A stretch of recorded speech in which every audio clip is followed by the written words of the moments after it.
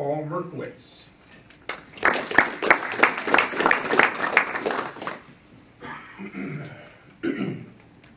Well, thank you. As everybody else, thank you for everyone that puts on this event. It's been better and better every year, and always excited to. This is really for us, even though a lot of us have been working. This kind of kicks it off and really makes it real in terms of the things that we need to get done. I do want to thank our administration for their patience and what we're trying to get done and our plan. I want to thank Nicholas Petrone. He's our new sports information director. With a lot of fight from me, we're entering the right day and age, and we're on Twitter now here all of a sudden and some other things and all that stuff. So I appreciate his patience in working with me. I need to thank really two staffs, and I'll try to explain as best as I can.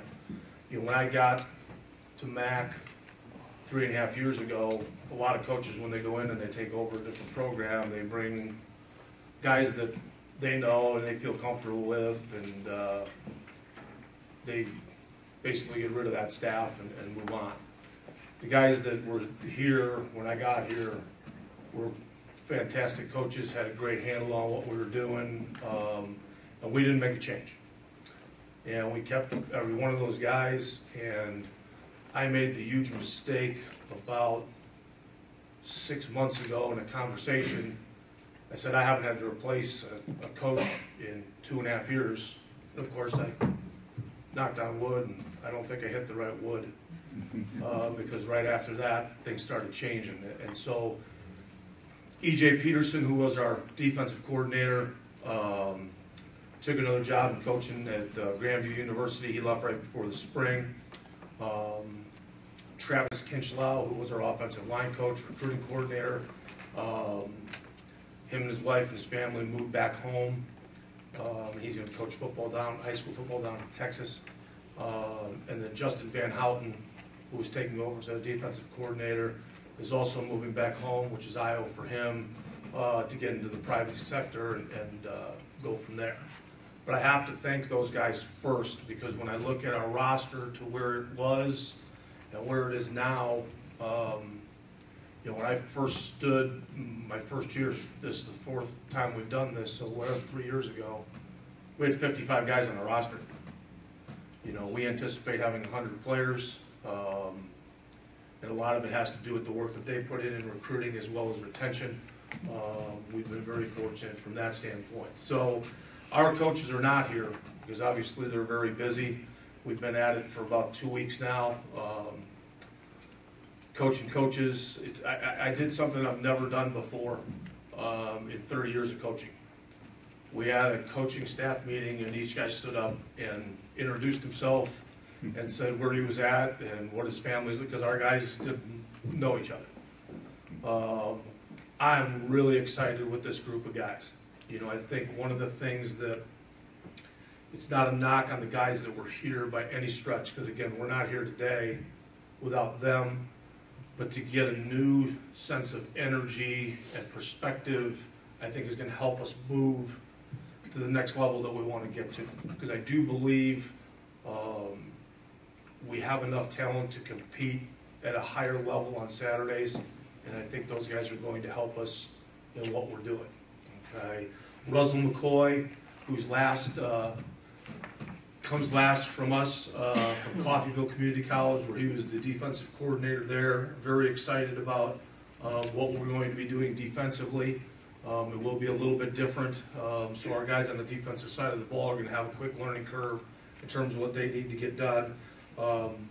Victor Red, who spent the last 4 seasons at Southwestern with Coach Griffin. We're really excited to have him. Jimmy Wilson will return. He's a part-time guy for us. He works with the outside linebackers. And then Chris Ellison, who's an alum, he's going to join the staff on the defensive side of the ball. I think it's imperative that your defensive players have to be excited about making plays, not worried about making mistakes. There's not one of us up here that doesn't recruit to get faster and stronger and better. But I think if, as a coach, you ask a guy to process a bunch of information before he even moves his feet, his athletic ability goes way down.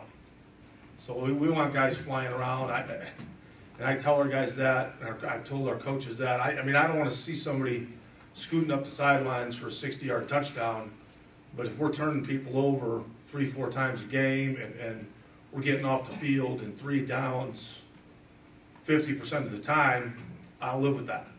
And so I want our guys excited about making plays and not too worried about making mistakes. We do return 8 starters on the defensive side of the ball. So I think that's going to lend us some really good things. But we also, at the same time, we don't have a depth chart on the defensive side of the ball because nobody knows anybody. Okay, so everybody's going to come in and compete, and our guys know that.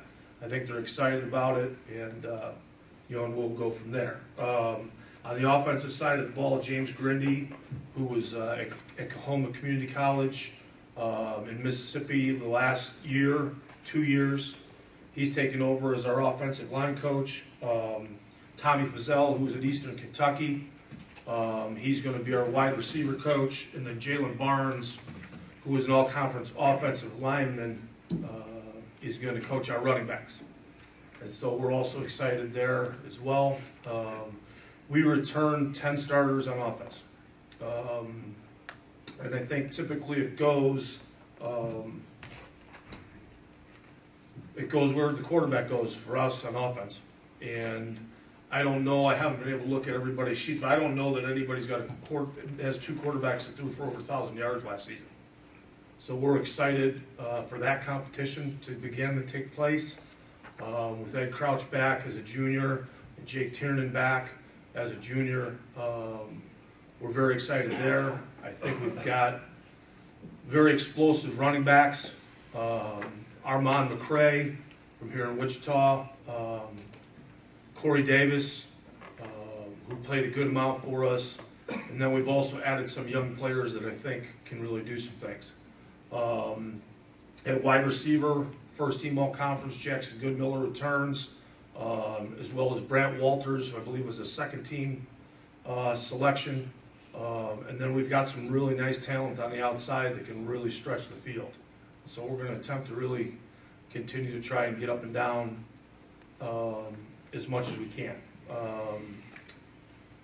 Defensively, like I said, with the returning starters there, Chandler Tisby in the middle has been a solid guy for us. Actually, I'm sorry, because I always do this and I get in trouble when I get back because guys will go, "Coach, you didn't talk about me." In the offensive line, we return essentially everyone. Logan Anderson, I don't know there's a program in the country that has a guy that has started 31 straight games. He started since day one when he came in as a freshman. Does an excellent job. Darius Gugis returns. David Deremy, Orlando Guzman, Jonas Benegas, and then we also get Amose Hayakula back.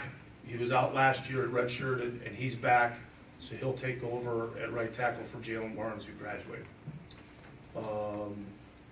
Again, in defensive line, I think we're extremely solid, but Chandler's that guy that really settles the middle for us. Joey Hale, we did get a 5th year from Isaiah Hill, who got hurt in his junior year, so really excited to have him back. Dom DeLuca at linebacker, Patrick Calip at linebacker, Tanner Williams at linebacker. So we're pretty excited there. Cole Calkins in the secondary will return. So, moving forward, that's where I think those are some of the things that we're looking forward to. If we can stay out of the Lightning games, I think it's going to be a great season. We were in 3. One of them, which Dion, I'm never doing that again. We played half of a game on a Saturday and half a game on a Sunday, and I don't think either team's played anywhere near their caliber. But because you had some really tired football players, and spent a whole Saturday night in the Bethany weight room, which was very nice. But drove back old school style, which was good that we were playing there, because it was all pickups and vans, and we looked like, it reminded me of Hoosiers, when everybody was just kind of driving down the road with everything and stuff like that. But so yeah, if we can stay out of those, I think that'll certainly help us, but I think it helped us with our adversity and things like that. So we have 40 letter winners, like I said, 18 returning starters, and for the first time in a long time, 19 seniors. I stood here last year and I think I had 5. You know, so we've been able to retain and recruit and be able to do those things.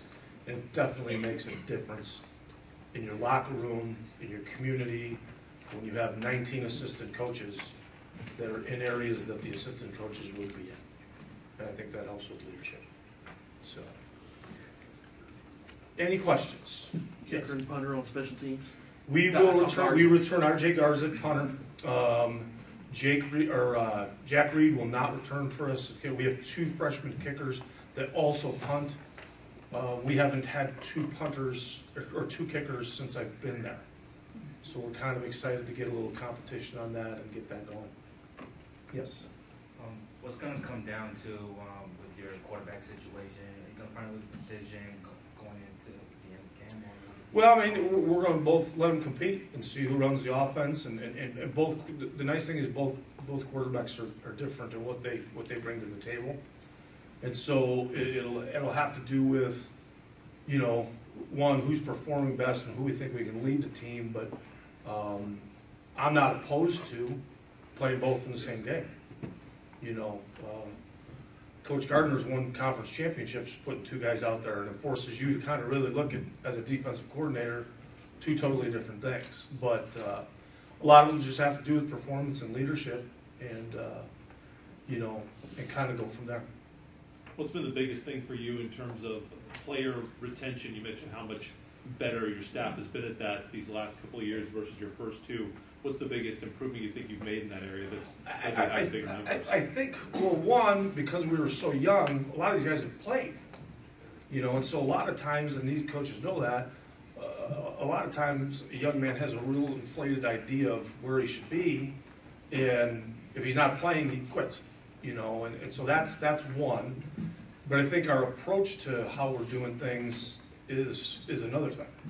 You know, one of the coaches mentioned last chance you. No, not happening. Our job as a coaching staff is to help these young men become more well-rounded than where they were before they came to us. And I think playing football helps that and prepares them for what's coming next. And so we've tried to, with honesty and just the way we treat guys, that's how we build trust. That's how we get guys to get out of their comfort zone. And I think there's a big difference there than, say, 25 years ago. 25 years ago, coaches were coaching, trying to instill fear in a young man so he would do what he's supposed to do. That's not the case, you know. And so I think that's really, you know, the biggest thing. So I don't want you to think I forgot. I do want to thank my wife, Heather. She's put up with me for 18 plus years. We had our 18th anniversary this summer. She pretty much single-handedly raises a 16 and 14-year-old girls. So if you want to say a prayer, I say a prayer for her every day, because that's a challenge in itself. But she does a wonderful job of letting me get done what I need to get done, and still take care of the family and everything that she does. So I want to thank her. So, okay. Thank you.